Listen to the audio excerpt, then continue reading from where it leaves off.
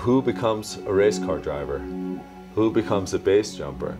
The will to just try something big, something dangerous, something extraordinary, it's part of who we are.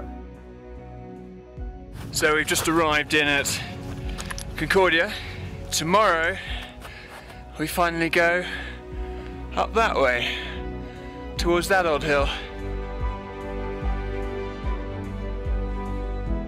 There are 14 8,000 meter peaks in the world. K2 is different in that it's steeper, it has worse weather. Everest and K2 aren't even the same sport. Just on our way down from Cut 1. Hopefully try and go back down safely to base camp. Very, very windy, a lot of spindrift.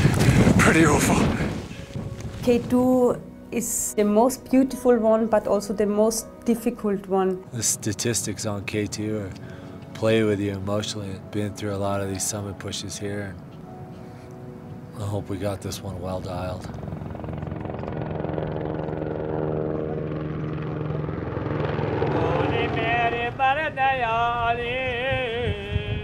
Nobody goes to the mountains to die.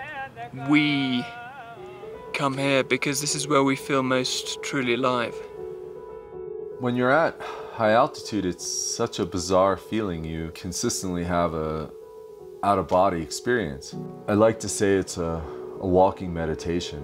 It's such a focused activity that once you sort of go down that road in life, it's very hard to come back from. I think I need it.